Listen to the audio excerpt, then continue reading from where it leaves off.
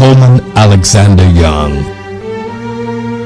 the People's Mayor. This is Mayor Coleman Young on the mothership with Mojo, still flying over the city from north to south and from east to west, and still asking the citizens of Detroit to keep the city going strong. This is Mayor Young. But sometimes you got to get up off your knees and start moving forward. So let's plan the next development for Virginia Park.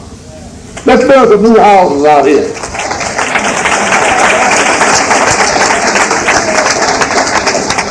Let's get some dedicated school teachers who live in Detroit.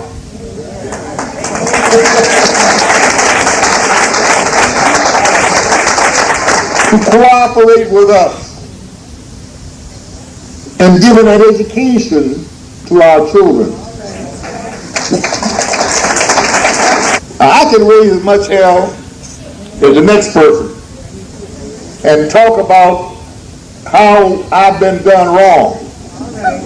But after you get through complaining and listing your grievances, you begin to realize that nobody is going to help you unless you help yourself.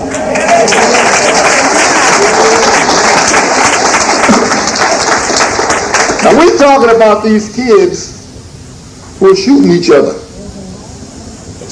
These kids are not orphans. They belong to somebody. And in some cases, they might need some help. There's a whole lot of single-parent families out there. In many cases, there's no man in the house. Some cases, no woman, because, they run away too.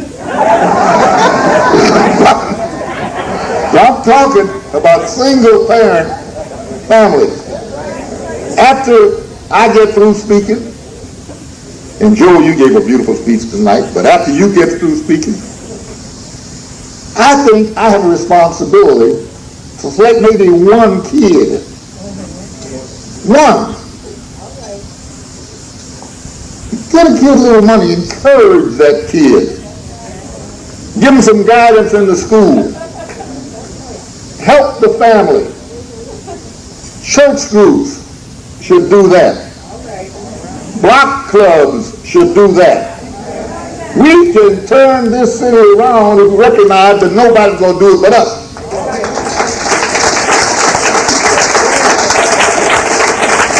Now it seems to me that that's the type of reflection that is demanded from us tonight.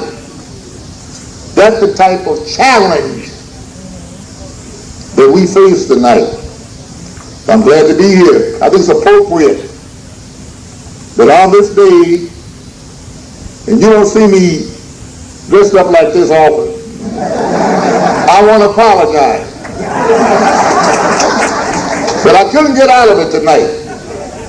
Because tonight, and I thought it was appropriate that on the 20th anniversary of 67, the transportation system, they said, would never happen. The people moving are busy running downtown.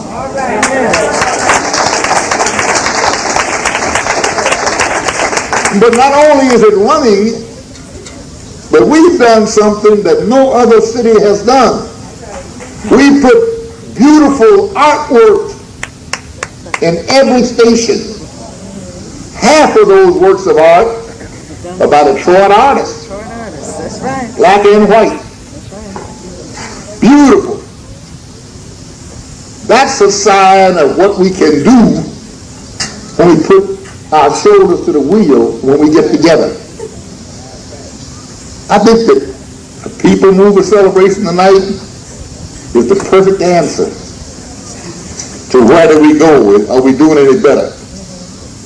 I think the meeting here tonight, the fact that you have taken time out to reflect and to deal in unification and dedication is a guarantee to me that this city can only go forward.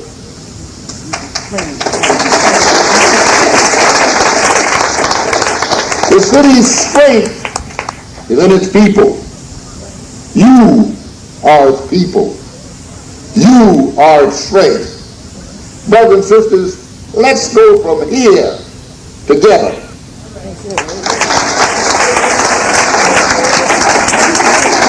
The preceding was his speech to the 20th anniversary banquet at the Joseph Walker Williams Center, commemorating 1967. I know. You said it, Alphonse and Gaston. It's worse than that. You said it had a very good day. What did you mean? Nothing positive things happened. This morning I thought the receiving of the award from HUD, which marked the recognition by HUD and people, a committee consisted of mayors and others from around the nation, of the significance of the accomplishment of the rebuilding of 12th Street, when it's mentioned only briefly and in passing in our own press. We read all about the burning down, but very little about the rebuilding. But that's significant. And of course, the week-long program with the people in this community, who are a remarkable group of people. Reflection, unification were the theme, and dedication to move forward. As you know, it's an unusual community and blessed with some real leadership. This meeting seemed more like those gatherings you used to have when you were a state senator over on 14th Street. That's right. That's right. And over at Franklin Settlement, which is where we met once a month. His greatness in life, though silhouetted by meaningless controversy, has finally found its own place in the sun and death. The lion sleeps tonight, while on the prowl with a mighty growl.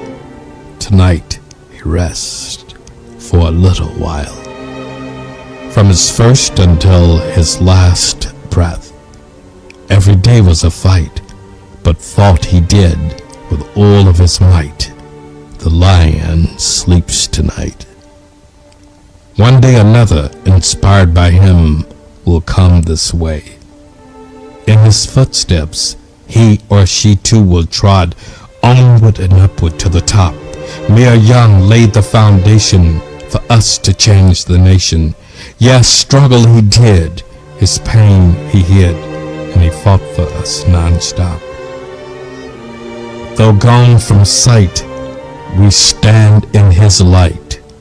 Now the night is not so dark. Not far away in Elmwood Park, the lion sleeps tonight. Coleman Alexander Young, the People's Mayor. You're listening to Electrifying Mojo, Rare Moments.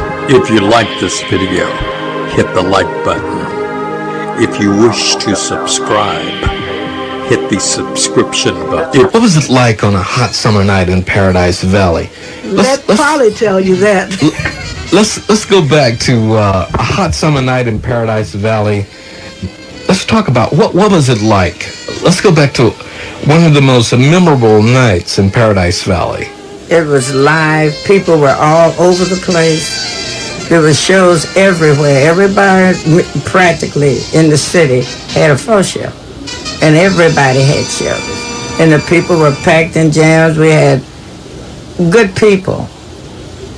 And the girls and guys would come from New York, from California, from wherever. Everybody meeting, just meeting like one big family. It was no nights that you didn't see a crowd of people. The club was always packed full of people, black and white. And we all had a wonderful time. It was just a gay time then. We had no problems. Being a dancer, what is it like when you go out on stage, you walk out there, you look into their eyes? What kind of feeling is that like for a dancer?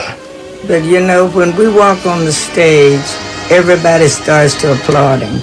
That is the utmost of everything. That's your highlight. Because you know you're going to do good now. you got a good start. But we don't go out to an audition and they just, everybody, hey, you know, we're glad to see you.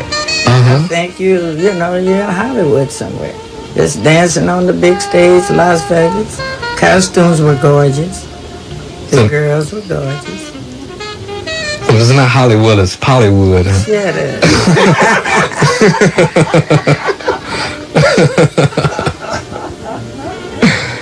Well, okay, well, you're still gorgeous. Thank you. You talk about 1942 like it was nothing. There are people in this room who were not around in 1942, and here you are talking about what you were doing in 1942. You were gorgeous then, and you're still gorgeous, still petite, and according to Miss Buck, you can cut a rug anytime you want to. It sounds good. It's good. I love that. Yeah. And thank you guys too. Oh, wow. Well, you could have been around, Mojo. You would have really had yourself a time. You saw the whole thing from start to finish. Okay, well, I'll tell you what I want you to do. I want you to take about 2 or 3 minutes, and I'm going to close my eyes, and I'm going to let you start talking. And I want you to take me there through what you remember from Paradise Valley. Oh. Here we go. 1, 2, 3.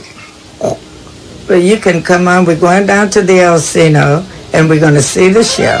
And after this show, then I'll take you over to the Turf Bar, because there's a lot of people over there. A lot of people you would like to meet, you would like to get to know, and a lot of famous people also. And then maybe we'll go by and see Miss Buck. And there she and her friends are sitting at the 606 or the Bolden Alley.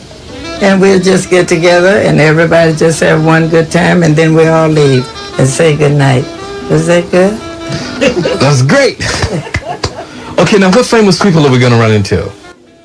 Oh, you're going to run into Miles Davis, Billy Eckstine, Dexter Gordon, Gene Ammons, and Wardell Gray, and all of them guys with the band. Then there's Erskine Hawkins is coming in here, and there's that crazy red man out of Chicago that Red Sanders. You know, you might have heard of him. He was wild. Had a big red car, fighting in red, wore a red fireman's hat. And baby, he come down, he's cool. And then everybody see him, here he is. And he thought he was the chief.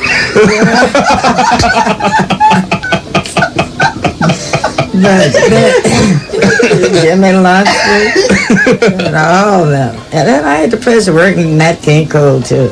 Tell me about Nat King Cole. He's a gentleman. He's unforgettable. Yeah. Tell me about Nat King Cole. Oh, we worked with Pudge and I. We worked down the Latin Quarter in Kentucky, and they were. What'd you call him? Nat King Cole. Oh, I thought you said something else. No, Pudge and I. That's one of the dancers. Oh, okay. That dance with us right now. Okay. And we were dancing down there, and he was on the show. And Thelma Carpenter, the Delta Rhythm Boys, and all those good guys. We would just have fun. Slappy and White. Yeah, and that Red Fox said, wow, man, he was with us all the way. And in fact, Red Fox and I are from St. Louis. That's my home. We started in this business together. So I've been doing pretty good. What was it like working with, let's go back to Nat King Cole. What kind of guy was he? He was a wonderful person.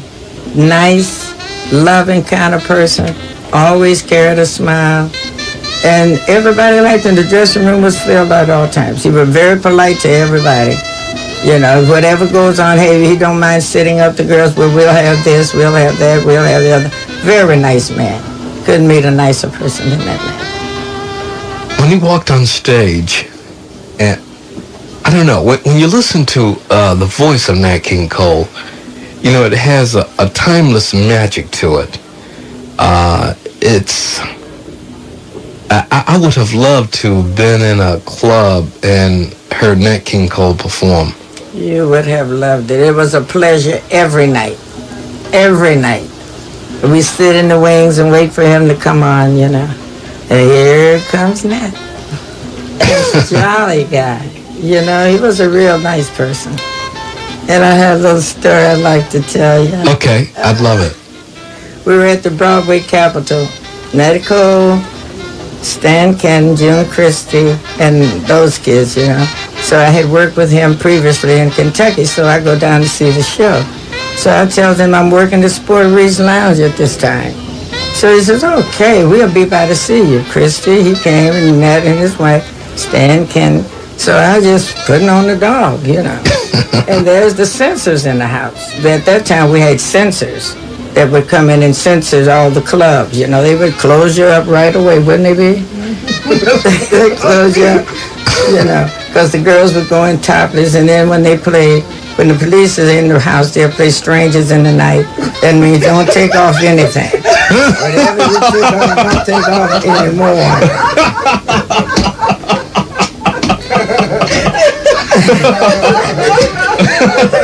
And I thought I was just a hot-cha-cha girl. So the kids come and said Albert Adams was on the bill with us. And so she says, oh, Nat King Cole's in the house, Nat King Cole. I said, oh, good, good, good. I said, they said they were coming. So I started to dancing, and I was shimmy over here. It was a real, real long bar. Shimmy over here and shimmy over there. I thought I was just great, you know. They thought I was great. So the next morning, I was headlines in the paper. I couldn't dance here anymore. Really? I thought I was good and I was clean. You know, but they just didn't like the way I wiggle my hips.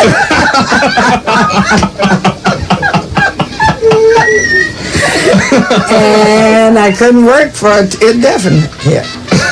You know, no more. So when I come back as a chorus girl, and Miss Burke brought us out of retirement in '85, and I'm still kicking. Miss Polly Garay. Thank you. One of the dancers from the 360s. Look here, this has been an incredible pleasure.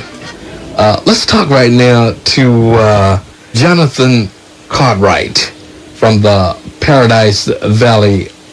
Even though he was a kid back then, tell us, Jonathan, while you were running down the hallways and checking out the general scope of the area, and your uncle was Senator Cartwright. That's right. What did you see down in Paradise Valley? Oftentimes my uncle would take me with him, check things out at the hotel, and he would say, stay right here, because sometimes of the show people and showgirls. And, you know, being a kid, you know, and he said, stay right there, you know, that meant, let's see what he's talking about.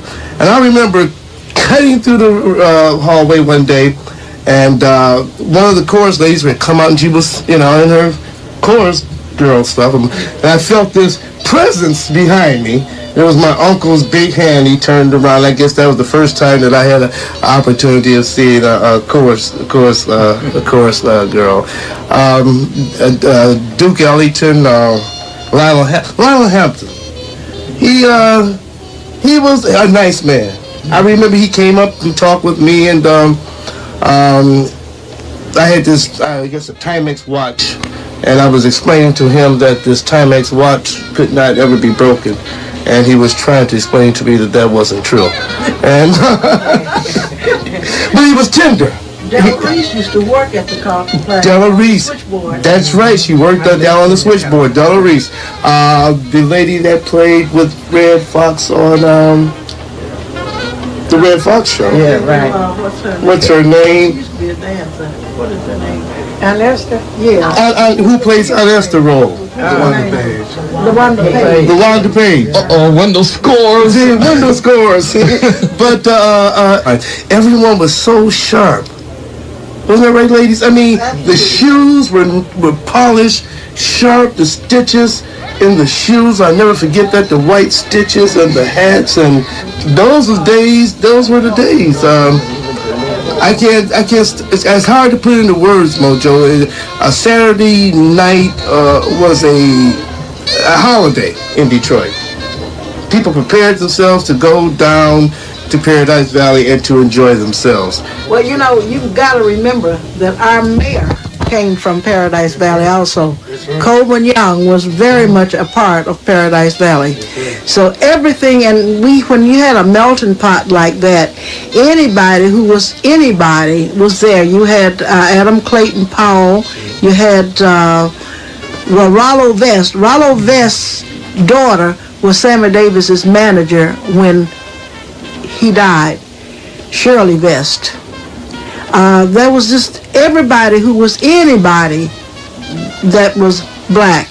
Paradise Valley, as I was told from Mama Betty, Paradise Valley was black all day and about 90% white all night. Paradise Valley. Paradise Valley. Look, it has been a most explosive pleasure to talk to each of you tonight and to take us back down memory lane, and to Miss Buck and Miss Pollywood Gorey. So nice. What we're gonna do now is take a trip back into time. Mr. John Watson is our tour master. Back to the past, to the golden days of Paradise Valley. The trip back to Paradise Valley, to Detroit, the way it used to be a long time ago. Hear the joys, the pains, the triumphs, and the sufferings of Detroiters. Tell me, Mr. Watson, what was Paradise Valley? Well, Paradise Valley was an old-time place where it used to be the Mecca, whatever it was the big-time place for the colored folks in Detroit. This was the camping ground down there. All activity, nightlife, was down in Paradise Valley.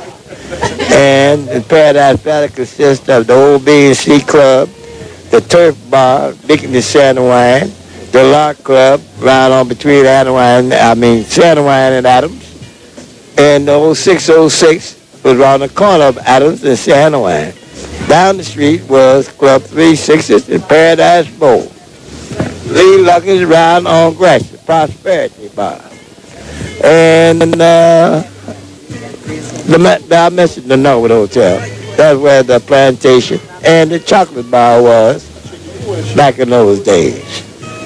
Plantation run by Walter Norwood, the chocolate bar afterwards run by Slim Jones. What made Paradise Valley so special? But that's the only place the colored people had to come there. You know, to show off and whatever. Nightclubs, bars, and everything right in Paradise Valley. Yeah. When you talk about some of the old-time players that used to come to Paradise Valley to play some of the great shows that used to come to Paradise Valley. The next day was located, at the plantation. Peg Leg Bates, Pete Nugent, he was a tap dancer, and the Cats and the Fiddle, that was a singing group, and Joe Ziggy Johnson, that's where Joe Ziggy Johnson first started down in Paradise Valley. Well, what about people like Charlie Parker, Duke Ellington, Count Basie? Charlie Parker, years ago, Charlie Parker appeared at the Charlie Pierce, where the old B&C Club used to be. Charlie Pierce came, what's his name? Charlie Parker. Rod Bird. He came here and brought a whole show. He stayed here for 2 weeks at the old Charlie Pierce. What was the name of that club? Used to be the B&C, but after you got it. Hey, what was the name of Pierce place called? The old B&C. El Casino. El Casino, yeah. And, when you here? But anyway, he was at as I said, Rodberg Parker. Yeah, he was at the B&C. Tell me, what was a day like in Paradise Valley during the golden era of Paradise Valley when it was booming, the place to be? The moment that was the only place for a Negro to be, unless he walked up and down Hastings Street, understand? But Paradise Valley, that was, the Negroes had to come down and show up. That's the only place they had to come. They couldn't go downtown. You went to Fox Day, they had to upstairs. Any place on Woodward Avenue, that was almost taboo. There used to be a restaurant up on what we call the Greenfield. No Negroes allowed. On there. You remember Greenfield? This was Beacon's restaurant, yeah. Bailey Brothers. What was the difference between Paradise Valley and Hastings Street? Well, Hastings Street always had a reputation as being Hastings Street. Everybody's on Hastings Street. Prostitutes, hustlers, gamblers. But Paradise Valley, that was it. Yeah. When you talk about Paradise Valley to people now, especially to the younger generation, a few of them don't exactly know what you're talking about.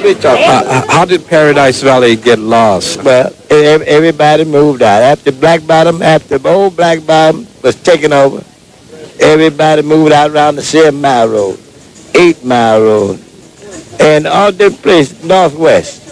And Paradise Valley and Hudson bought up everything down there, Hudson and Stroh's. And it just disappeared. It was a combination of Hudson, Stroh's, and the freeways? And the freeways. Yeah, that freeway took Hastings Street, I-75. That took Hastings Street, right on out.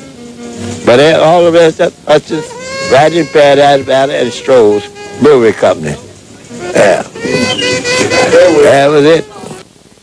Well, people talk about the days when there used to be an unofficial black mayor of Paradise Valley, when they used to have the elections and they used to ride around in motorcades. Tell me about that. Well, the first black mayor of Paradise Valley was Roy Lightfoot. Then after Roy Lightfoot came Chester Rennie. That was the mayor of Paradise Valley. So what was it to be in the mayor of Paradise Valley? What was it like during the daytime in Paradise Valley? People tell me that people would be walking the streets day and night. Well, we just they had the barber shop down there. This was Peaky's restaurant here. Down the street was Biddy's restaurant. Over there was the restaurant they called the Hole in the whole hotel over there. Right on the corner of Adams and Santa Wine, rather. And it was just mostly on the weekends. Thursday, Friday, Saturday, and Sunday was the big days in Paradise Valley. Okay, let's talk about the hotels. Who stayed at those hotels? Huh? The hotels in Paradise Valley. There was only one big hotel in Paradise Valley. That was the Norwood Hotel, Walden Norwood's Hotel. That was the biggest hotel for Negroes in the city of Detroit. Outside of Mitchell's Hotel, that's to be out on 4th Street. Then after that, the Norwood came the Cotton Plaza. No, the Gotham Hotel, then the Cotton Plaza. Okay? That became the big mecca of the Negro place. Okay? So, when people like Charlie Parker, Mahalia Jackson, Duke Ellington, Count Basie, when they came to town, is that where they stayed? No. Yeah, they used to stay at the Gotham, at the Norwood Hotel. But after the Gotham Hotel opened, and all the big bands, and they went to the Paradise Theater up off of Woodward, they stopped at the Gotham Hotel and the Cotton Plaza, but mostly at the Gotham Hotel. That was run by Irvin Rohn and Rooster Hammond and John White. Okay, tell me about the Carlton Hotel. What kind of hotel was that like? That was a nice hotel, and that was run by Jews. And Eddie Swan, the head of the NAACP, he was the manager of the Gotham Hotel. Then after the Jews sold the hotel, they sold to a fellow named Cartright. He bought it. And he kept it for a while, and then it sold again and was made into an apartment house later years. Okay, was that Senator Cartwright? Yeah. Senator Cartwright. Okay, well, let's talk about the Paradise Theater. What kind of shows did they have there? Is that currently Orchestra Hall now? All now. All jazz shows. Duke Ellington, Cab Calloway, Lucky Milner, Louis Jordan. I bet you all the color shows. That was one of the biggest color shows. I mean, they had the Paradise Valley. No shit. Paradise Theater had the biggest colored show. That's what they had. Yeah. Have you ever thought about writing a book and chronicling all of your memories? I didn't. And I've been in Detroit for 62 years. I came in Detroit in 1929. I'm 77 years old now. Well, I thought you were about 60 years old, so I thought you were going to tell me you were born here. No, I'm born and raised in Philadelphia. And I came here when I was 15 years old. Mr. John Watson, Johnny Watson. Poor John. That's it, Poor John Watson. Oh, why you call yourself Poor John? That's what Freddie Ginyard used to call me. Freddie Ginyard was Joe Louis' secretary. And always called me Poor John. Always tell me I didn't have any money. Okay, tell me about the days of Joe Louis. Did Joe Louis ever come in this? Freddie Ginyard. Office right there, John Roxbury's office right on Big and Santa Wine Street. But I wasn't too familiar with Joe at first, you know. But Freddie Ginyard, that was Freddie Ginyard with Joe Louis, man. Now Freddie Ginyard, he'd want to tell you more about Joe Louis, and got pictures and everything about Joe Louis. Do you have any old pictures of Paradise Valley? No, I don't. I lost all my stuff moving around, you know. So I don't have anything left. This is Mojo. I'm in Club 606 in Paradise Valley, and like we said earlier, it's the last remaining club in Paradise Valley, and is reportedly the oldest club in Paradise Valley. Let me ask you something. What do you know about Paradise Valley? I do realize that you were not here during the heyday of Paradise Valley, but you've heard the stories of Paradise Valley. And what have you heard about Paradise Valley that made Paradise Valley so special? Basically that it was all black community. There was a vibrant community, that blacks had political power and as well as economical power. And they had a lot of fun. The older people that come through here that we talk about the big bands, the shows they had, and it sounded like fun. A lot different from nowadays, where a lot of people go to the suburbs and different things like that. They had their own environment. They had their own community to do their own, and I like that. We got Dinah Washington in the background playing right now. When they talk about the heyday of Paradise Valley, do you ever wish that you could take a night train to the past and just walk down the streets of Paradise Valley? Yeah, I do. That's where they talk about how they go to all the clubs and stuff, and big bands, Duke Ellington and Sarah, Nancy, all the entertainers would be there. They're sitting around, and you might have like jazz singers, the jazz players, Miles Davis, and all the rest of them were there. Yes, I would like to go back to that time if I could. Okay, and your name? Barbara. Okay, and your name? Tony. Tony, what do you know? What have you heard about Paradise Valley? Oh, my mother used to tell me about Paradise Valley in the terms that it was the only area where blacks could go at the time, and where the big name bands would come: Duke Ellington, Sarah Vaughan, Adela Reese, Dinah Washington, and they just have a big party, just going from bar to bar and from restaurant to restaurant. You're here today, sitting here, and you are listening to people talk about the golden days, and as you listen to all of this, how it used to be compared to the way things are now, what do you think we can learn about the past to enhance the present, to design the future? The coming together of black people as a whole, being able to party and enjoy great name entertainment, sitting together, no arguing, no fighting, no killing, no drugs, just having a good time. And I would certainly like to take that night train back to the past, back to Paradise Valley. I would have loved to have been a part of this. They must have had a great time. In fact, I know they had a great time. I used to work at the 606. And the old timers that would come in, that's all you would hear as the stories about Paradise Valley. That must have been a fantastic experience. What are some of the stories they used to tell? About how they would go from club to club and from restaurant to restaurant. Apparently, black people had, I wouldn't say a lot of money, but money for that time. Apparently they lived well, the people that came to Paradise Valley. You know, they were, there was a togetherness. And apparently they were able to, you know, they had the election of their mayors. Horseshoe, right, you walk down to the Horseshoe. It was the 3 6s in the Horseshoe.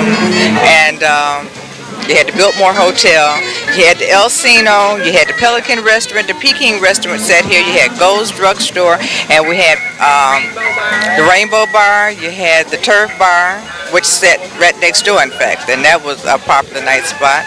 And then you had the Barber College down here. Like, it was their own community. And as kids, they had their own mayor, and as kids used to sit out to watch the entertainers come in and go out because they were always dressed. Okay, get your name again? My name's Eleanor Monroe. Eleanor Monroe, sharing a few memories about Paradise Valley, memories that she obviously shared with other people down through the years, but you definitely have your history intact. You were telling me historically and geographically where everything was located in the Paradise Valley. Tell me, the Paradise Valley that you've heard about, how did we let it slip away, those glory days? I think how the glory days really slipped away was most of them making their demise, such as our dear friend Mabel, and we're not being a strong enough community within ourselves to keep it together. But Michael, being a strong person, managed to keep one lasting place, one memorable place in the valley open. And so many people still frequent here. They come from out of town to still come to the Horseshoe because it's still in the valley. And hopefully we might be able to revise the valley. Paradise Valley. Tell me, what do you know about Paradise Valley, and what makes Paradise Valley so special? Your name? Troy. My name is Charlene Joyner. I came to Troy in 1944, and this was set up. They had 606 kids, the 3-6 dancers, and they perform every now and then. They used to do it at the Latin Quarters, and they have a barbershop down here. It's just across the street there, and they tore down everything that they had except this. Thelma Young moved this from the Horseshoe Lounge from down there where it was to here, and they had their own hotel. They had everything, you know, what they call black business, which is, I think they had a bar called the Paradise Bar, so they call it the Paradise Valley. Did you ever come down to Paradise Valley? Huh? Did you ever come to Paradise Valley? Yes, I did all the time. Who were some of the entertainers that you got a chance to see down here? I heard of that word down here. Lil Green, Nat King Cole, Lionel Hampton. When they had the Paradise Lounge, Paradise Theater, all entertainers. Duke Ellington, all entertainers that entertained there, they would come down to eat and be around the neighborhood because it was called, the black part of the city. What was it like sitting down for a Nat King Cole concert? Nat King Cole was at the Paradise Theater. It was very good, very good.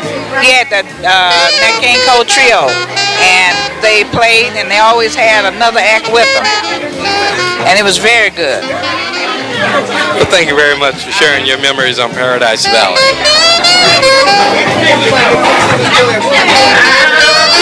Well, you know, I was saving a spot for you on this tape.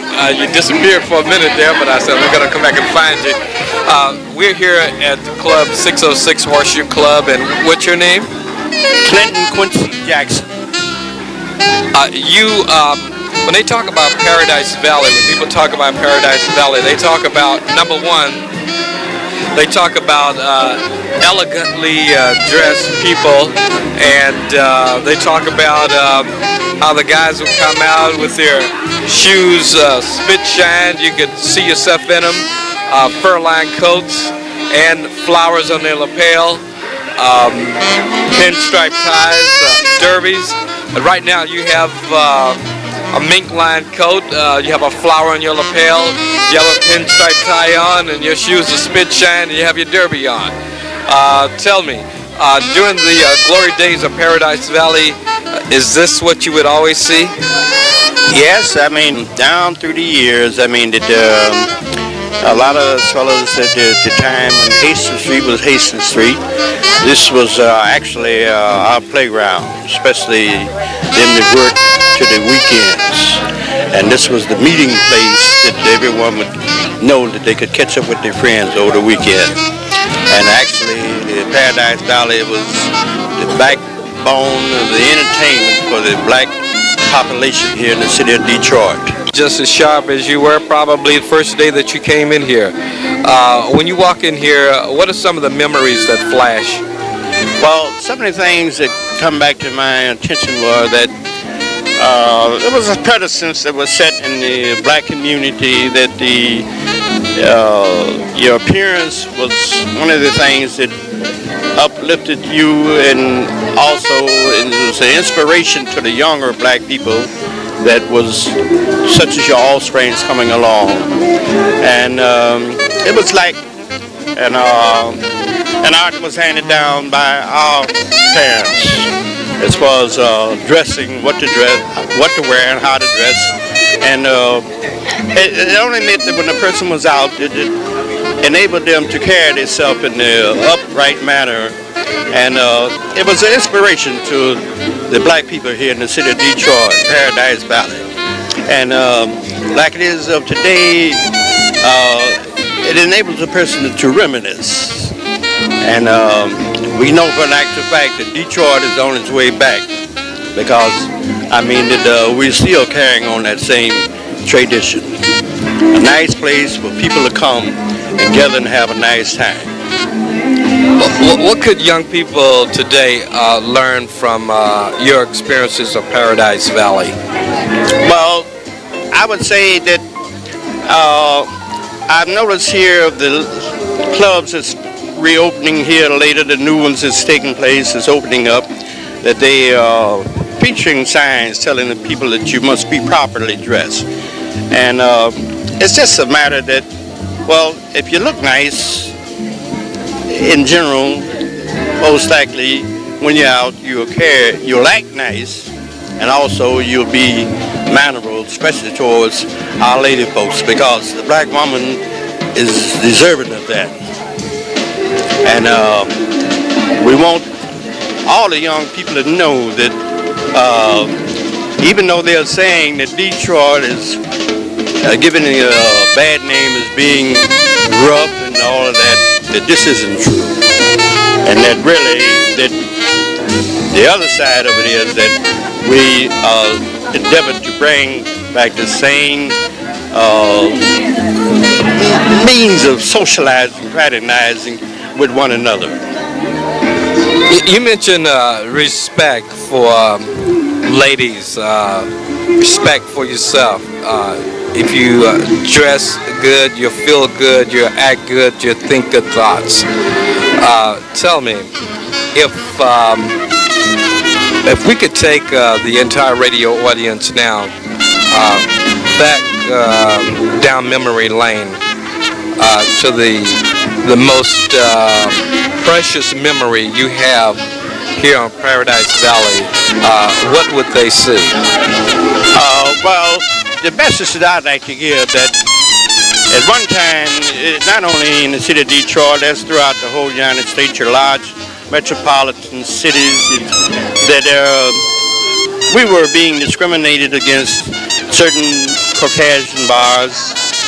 They more or less didn't care whether they had the black trade or not. And so as we went about our business and set a precedence towards the other, I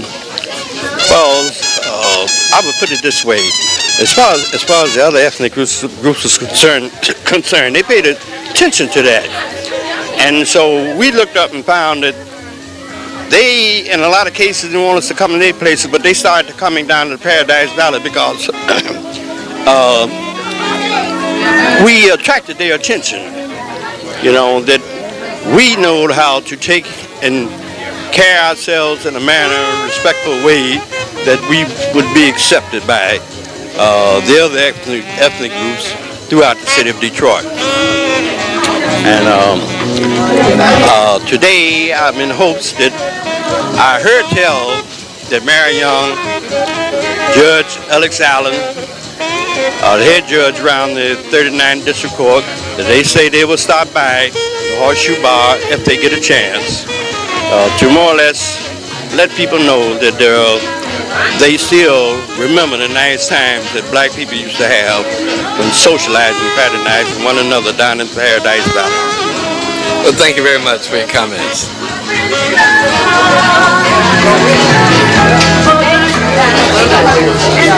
How you doing? We talked to you on the, I'll shut this off.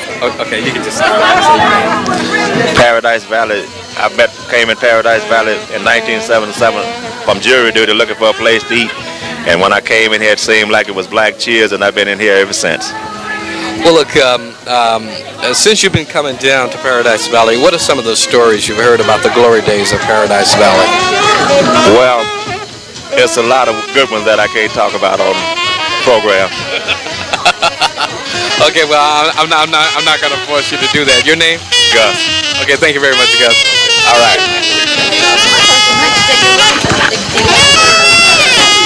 We're here at Club 606, and we've talked to some very illustrious people about their memories of Paradise Valley, and people that are gathered here right now have definitely come to reminisce and to go back down memory lane and to relive the stories and the glory days of Paradise Valley.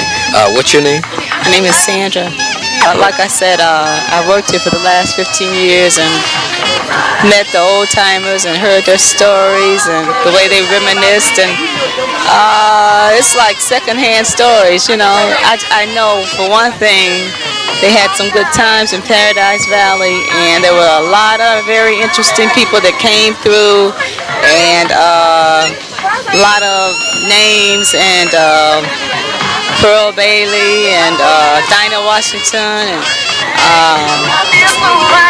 Billie Holiday, a lot of famous dancers and people that, you know, helped make the memories of Paradise Valley. Well, having, you know, worked here behind the bar for 15 years, tell me, what is the greatest story you've heard about Paradise Valley? The greatest story I've heard.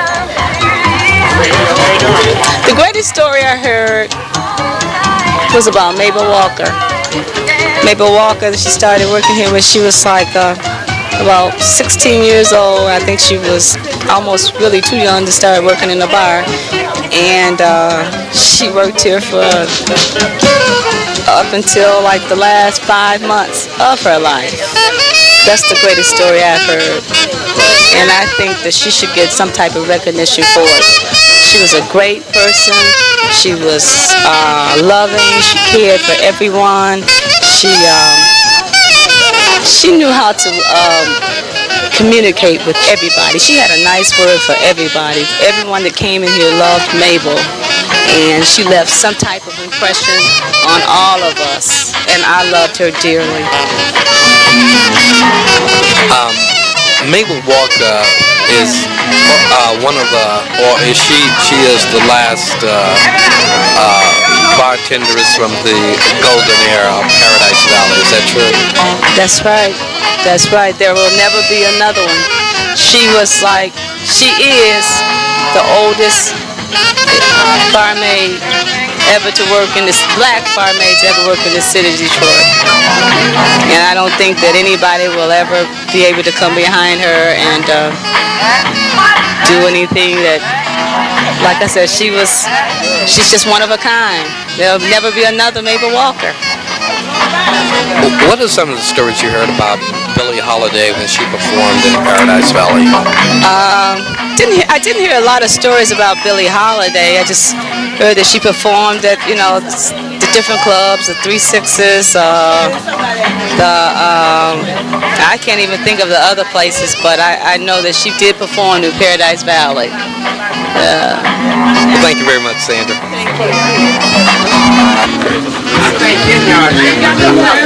This is Electrifying Mojo. We're still here live at Club 606, and here's Mr. Jimmy Wilson. When you walked in, a few people in the back said, there's Jimmy Wilson, go get Jimmy Wilson. He can tell you some great stories about Paradise Valley. What can you tell me about Paradise Valley? I could tell you about the Valley, and I was a very close friend of Mabel's, and I think Mabel was a mascot. She was a companion. She was loved and loved the Valley. She's been used to dance a little. She has known, I imagine, everyone in the Valley when it was in its heydays. And I would say that she always said, all right now, and I definitely believe Mabel is all right now. Thank you. Thank you very much. You had referred to her as the mother of Paradise Valley. Yes. Tell me, some of your memories of Paradise Valley, some of the great entertainers that used to come through here. Tell me, what was life like? What was it like a day in the life of Paradise Valley? Well, during that time we had the blind pigs, we had numbers down here, and I would say the poor black man, it was one of the chances of him to get something. And in the Valley we had Sport Breeze, the Elcina. It was a place where people came and just enjoyed and took nothing and made something out of it. Being entertainers, just being themselves. It's just a beautiful memory down here. And there's so many who's been down here. Here's Scotty, which was Mabel's boyfriend, the gentleman right here. And that's Scotty. He's been down here a long time. It's just a flowing evolution of time which brings it all down of saying we have a place still to come. And I believe the Paradise Valley will come again. Maybe not in the same form, but it will come again. All things do. When they talk about Paradise Valley, they talk about like the Mecca, the golden age for the black community in the city of Detroit. What are some of the positive things about Paradise Valley that could change things around for Detroit today? If they could go back to Paradise Valley, what could they learn that could help them correct some of the things in the city today? Well, down here, we had a receiving hospital. And through receiving hospital, this is where most of the poor people, I'm emphasizing on poor people because that's what we were, they would come and get services. They were sick. This instituted the black people to take their children in so they could come nurses and doctors and work in the capacity of the courts. And this was elevating us. And in a positive way, I think we have really come a long ways of reaching some of our goals. And I think we have more to go. I think out of our entertainers, relating all the way back to, I'll say, Sarah Vaughn's and Ella Fitzgerald, all of them came to the 606. This was what you call the Paradise Valley. Ethel Waters. I had a chance to eat in the 606 with Ethel Waters one time. A beautiful person. These people, they have given so much and instilled so much into our younger generation. This is why you get some of your great singers. Kim Weston, Diana Ross. So many of our entertainers came directly from right down here in the Valley. Mr. Jimmy Wilson, thank you very much. And thank you. All right. Okay. Whatever it takes. Thank you, Dad. All right. Bobby had a drink. You leave Bobby alone. You get enough? I got a lot. You got a lot of it.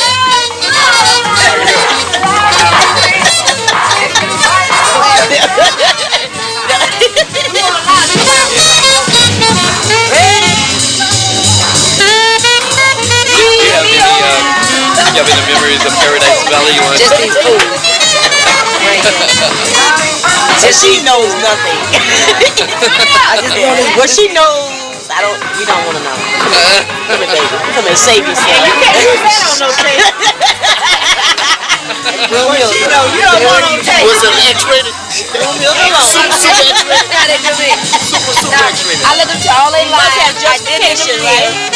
It's a damn morning. Yeah, I can't talk about what she knows. I didn't bother them. They told them lies, right? So you telling yours? I really don't know what they said. She's trying to be impressive for you, but you don't want to know what they young lady This is how I am. I've been coming down here since 73. So let me see, how old that make y'all? I was 16. Oh, y'all got some time on y'all now. She don't know about her age so much. She don't know how old 16 in the box. Wait a minute. He says 35, 35, 35, but guess how old I am? 35. In the box. Right. 20 years ago. In the box. I'm 35. In the box. I just turned 30. In the box. 35 in the box. In the box. 53. Right. 57. You born 57? 57. Now that's a young girl, but you don't know. You don't want to know what she knows. Oh, it's my birthday because I was born 56, so that was my birthday in February. But we're the same age. This is Electrify Mojo at 606. And your name? John Mitchell. John, what can you tell me about the glory days of Paradise Valley? Stories you've heard. I know you were too young to be a part of Paradise Valley, but you look like you could tell me quite a bit. Well, only thing I know, I just started coming down here at the 606, like when I had jury duty, I'd come in and I started meeting all these lovely people, and I've been coming back ever since. What are some of the stories they've told you?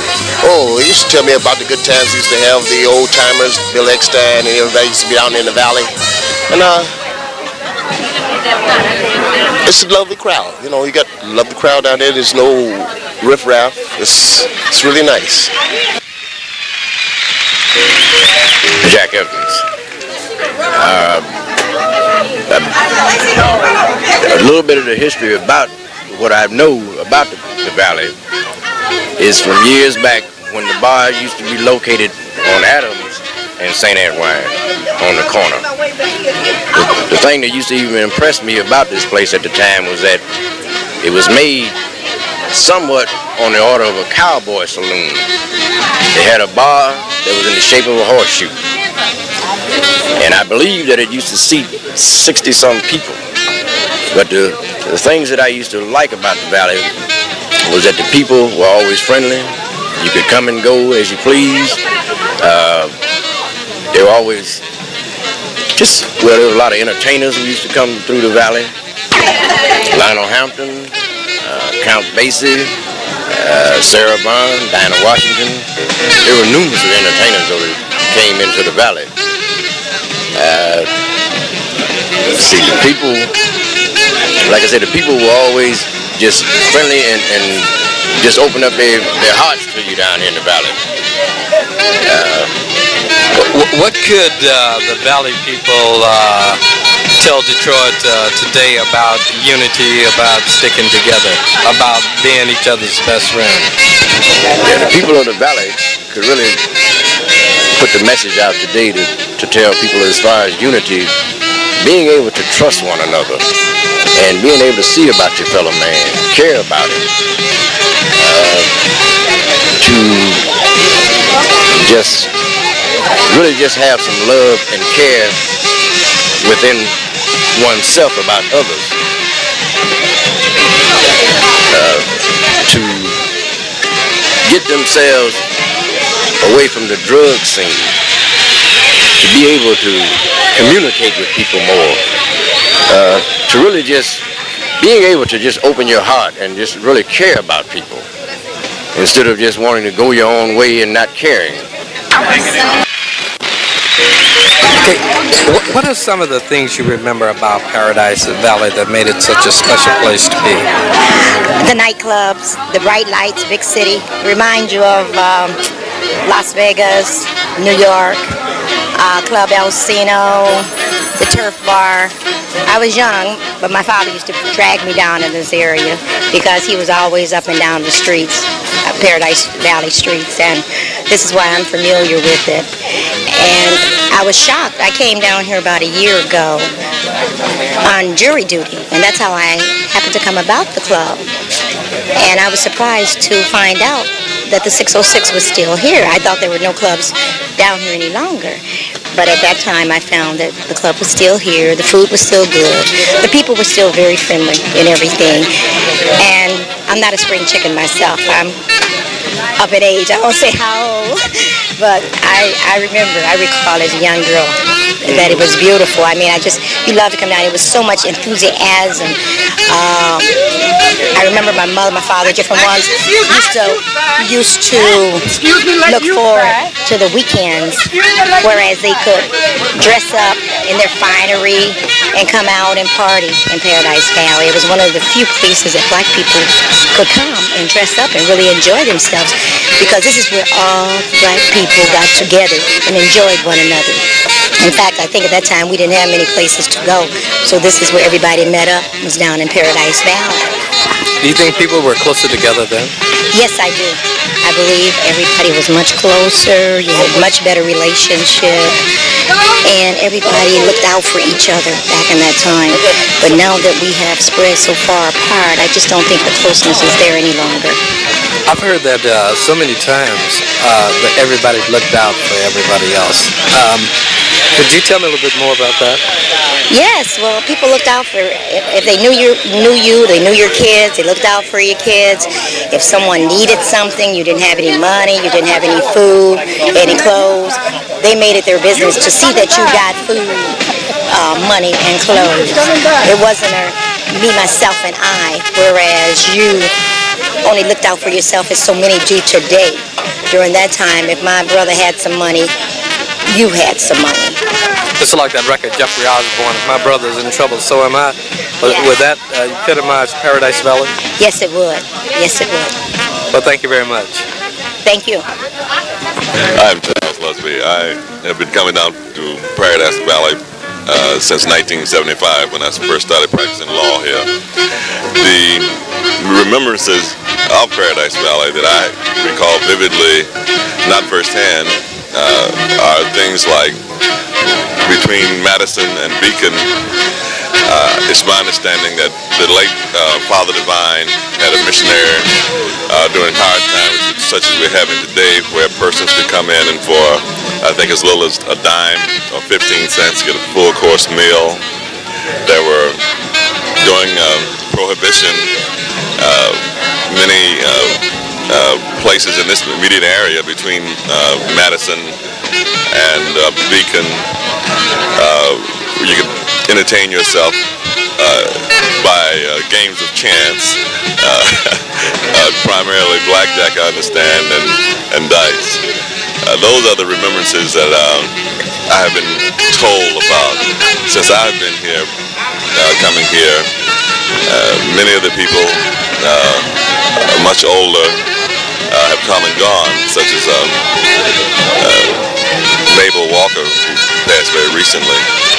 But it's just an interesting place to be. It's chock full of black history. The thing that concerns me is how the expressway, I-75, came down Hastings and destroyed the black business area in the city. For instance, Mabel was the oldest black barmaid in the city. I think she started working here at the 606 in 1936, the year I was born. But with the advent of the expressways coming through the black business district here in Detroit, all of the businesses on Hastings, the Paradise Bowl, the Paradise Bowling Alley, just went. Now that was not on Hastings, but it was in Paradise Valley. These are the kind of things that are unfortunate when we think about the destruction of employment base and the demise of black businesses. When we reflect back, we see that Detroit had a thriving black business, small business, particularly at one time. What impact do you think, say, the destruction of that base? Because when people talk about Paradise Valley, areas like Harlem and another great ethnic business districts in other cities across the country come to mind. How much has Detroit missed with the loss of, say, Hastings Street, Paradise Valley? Much of it bought up by Stroh's, Hudson's warehouse district. What has the destruction of all of that done to the city as a whole, would you say? To me, what it has done, and I think this might be a subtle thing, back then we had an entrepreneurial, there were black folk who were entrepreneurs in business sense. The state, one of the businesses that was very thriving, the lumber business. The state of Michigan took that over. That was probably the most thriving business per se in Black Bottom. The state took that over much later, but before that, the state destroyed the smaller businesses, and it removed the business class. And I think what that did was to ultimately destroy role models in a sense. The idea that a person could start small and build a business and have something. Many of our young folk, I think, have never heard the name Barthwell Drugs, for instance. And that name carried on at least 15 drugstores throughout the metropolitan area. In fact, until I started talking, I'd forgotten about Barthwell Drugs. I think that, we're not all geared or have always been working for other people. We have not always had to go entirely to other folk for employment. There were blacks hiring blacks in the city of Detroit. I'm not suggesting that we hired enough blacks to be self-sufficient, but I'm saying that we had businesses that was passed on from generation to generation, such as the 606. This is the third generation of this bar here. I think it stood as a role model, and we lost that. And of course, overall, I think many of us are much better off presently than we were 40 years ago, but many of us are worse off. And I don't want to take up all the time, but it seems to me that if you are a middle class, non-white person, you're probably better off. The middle class has increased. However, the bulk of us in the city of Detroit are doing worse today than we were 40, 50 years ago. You could get a job at Ford's, Chrysler's, and support a family with little or no formal education. That day has gone. You are lucky to get a job with a bachelor's degree today, and then it's the question whether or not you can support a family on your income. But those are things I think that transcend the black community. They exist for all of us due to the economy primarily. But basically, the highways, the expressways, and the state itself had as much to do with the destruction of black business in this city, in my opinion, as anything else. And I wonder sometimes if it was mere accident. Thank you very much. Well, thank you very much for your comments. Okay, thank you very much. Okay. Hey, that was a very eloquent piece. Because you know what I want to do originally is continue. This is Horace Gunn from the Paradise Valley. I've been down here about 45 years. Me and Mabel, we are good friends. Have been nice. Things have been through here. Well, I ain't together, so I'm gonna make it short. What are some of the great entertainment that you remember from Paradise Valley? Tom Basie, for one. Now shaking his hand. Tom Basie. When Count Basie came to town, you were there with your lady? At the church bar. Tom Basie. Think back to the most exciting moment that you spent in Paradise Valley. Well, best time was 56. I had a nice time. What'd you do? Well, I danced. Then I was drinking pretty heavy, had fun. So that's enough. I mean, I ain't together right now.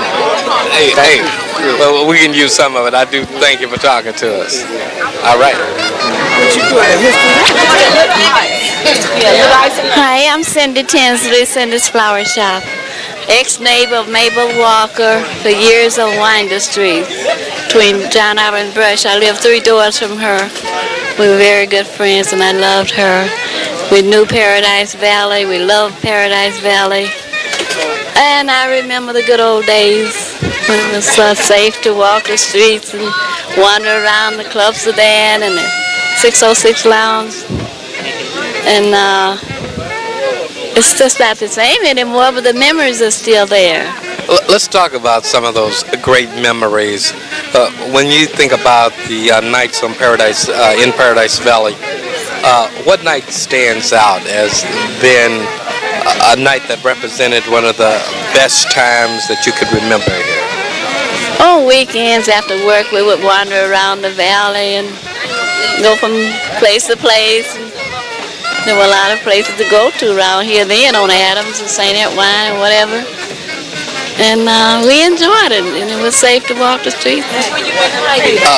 Somebody told me that you often got mistaken for Billie Holiday. Did you ever see her live on stage? Never live on stage, but I saw lots of pictures of her. I got one hanging in my bedroom now.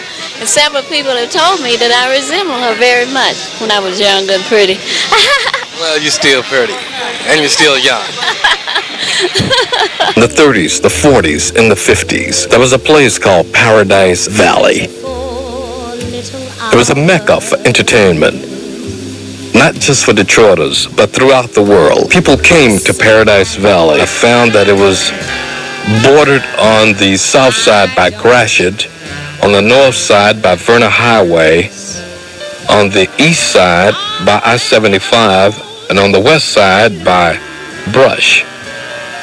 And that was Paradise Valley. Now, something else struck me because I had always driven through that area, and I'd seen some of the old houses down there, and I've always been particularly amazed at the architectural structure of that particular region, not knowing its historical significance. And the more I found out about Paradise Valley, the more I wanted to find out about it. The telephone calls that I've gotten about Paradise Valley have been most astonishing. The phone lines have been lit up every night. People telling me about their connections with Paradise Valley. As a matter of fact, last night I got a telephone call from a lady by the name of, her first name was Adela. She told me that she used to be a waitress at, I think it was Pickens Restaurant. She told me that after all of the big shows in Paradise Valley, people like Count Basie Duke Ellington, Sarah Vaughan. After the big shows, they all used to come to the restaurant and eat.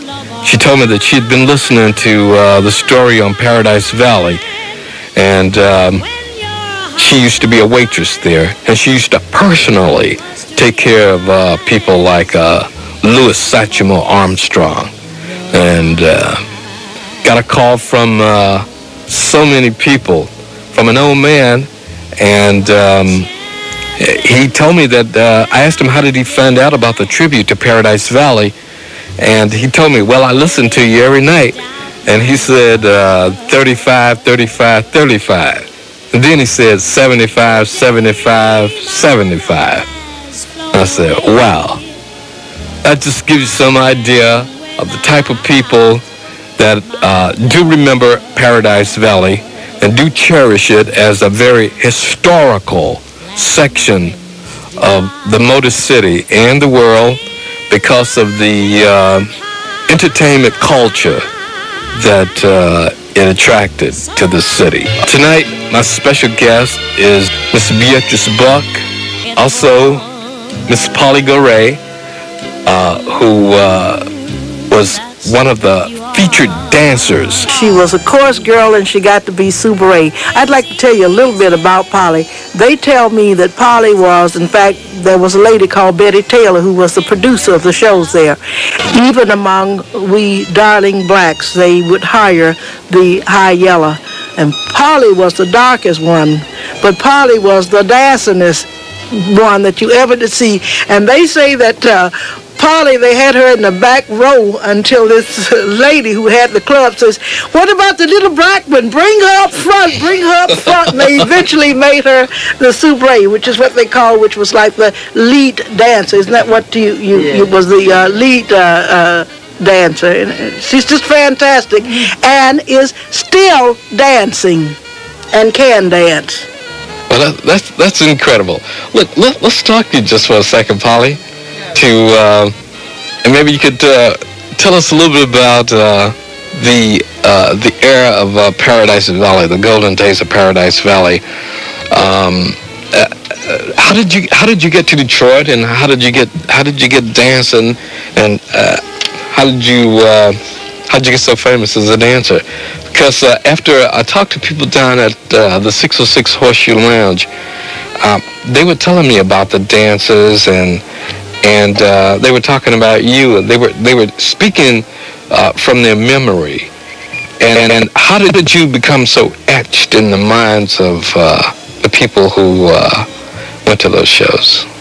Well, you know, I came here with a road show called Royal American Shows, and Leon Claxton had the girls on the show at that time, coming out of Tampa, Florida. And we come into Dearborn, and every night we guys would come out to see the show. We'd come back in town with them. So I got a job tap dancing with a boy called George Mungo. And we worked at the B&C at that time, and that was in 42. No, it was earlier than 42. It was about 40. And I started dancing with him. And so Betty Taylor, she was at the 3-6s. And she saw me dance, and she asked me to come over and join the group. And I stepped over there and been going ever since. Well, that was in 42? Yeah. Well, how do you stay so pretty? Oh, I got a secret.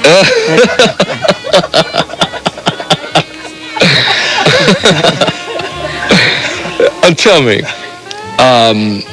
let's talk about some of the great shows that you were a part of in Paradise Valley. Well, I was a part of the 3-6s, the Elsino, Sporteries Lounge. Then I worked at the Burlesque Theater. I was with our course line there. Betty Taylor's had us down there. So from that on, we just did everything in Detroit and started to go into different places. And I was fortunate enough to work with people like Diana Washington and Nita O'Day, and they were all at the Flame Show Bar. And I was there with Ziggy Johnson at the time. What was it like working with Diana Washington? What kind of lady was she? She was cool. She was a nice person, but she was Dinah, you know. She stood on her 2 feet. And whatever she had to say, she would say it. She was a wonderful person, don't you think so, Miss Buck? You know I do. Yeah. Yeah. Well, tell me, what was it like? What was a typical night like at a club in the 30s and the 40s with the course girls coming out? Did they have the course girls come out, then the featured entertainers would come out? You came out and just basically got everybody in the mood for the show? Yes, now we were the course girls, and it'd be from 6 to 8 of us. And when I got here to Detroit, I started working at the 3-6s, and it was 8 girls.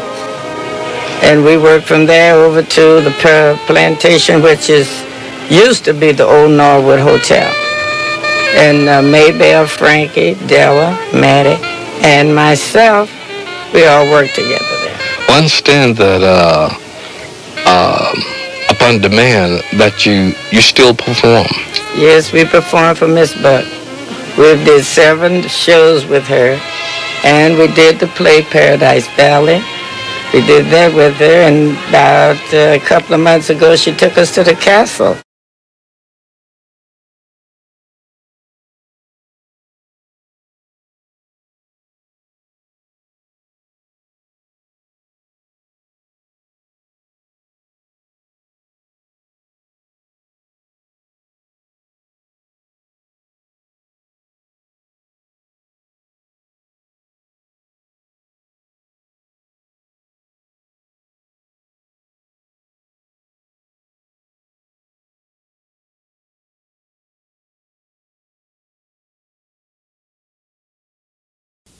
And those 5 little women, the girls, the young girls, asked them, what are y'all trying to do, kill us? Those little ladies, who is obviously past 50, those little ladies out-danced everybody on that stage. One day, well, I got a film on it, but the We Remember Idlewild show had just a stage full of dancers, and if you could have seen these little ladies go, boy, it's electrifying. It's like the electrifying mojo. It's electrifying, believe me. Idlewild was the first black entertainment strip. It was the first black summer resort.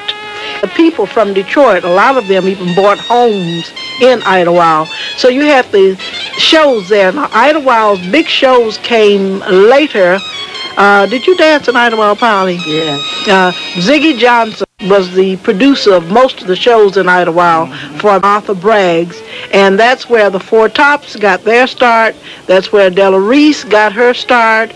That is where there's a bunch of Detroiters that started in Idlewild, actually, and came back to Detroit. They would bring the Idlewild review back to Detroit in the wintertime, and I know that they would play the Flame Show Bar.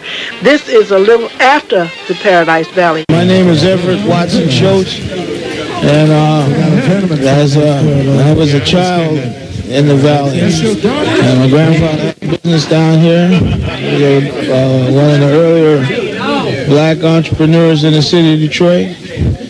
Had bowling alley around the corner, Paradise Bowl, Watson Realty. They had this whole street was just full of it. You had the Alcino, you had Biddy, you had Fish Dock, you had Chinese food restaurants, you had a whole community, 3-4 restaurants, you had a doctor down here on the corner. You had Hastings Street over there that was a thriving black business district. And right straight through here, you had people who lived, you had black people who lived in the community who were able to support themselves through their own efforts, and black people who utilized the services that was there for the community by other black businessmen.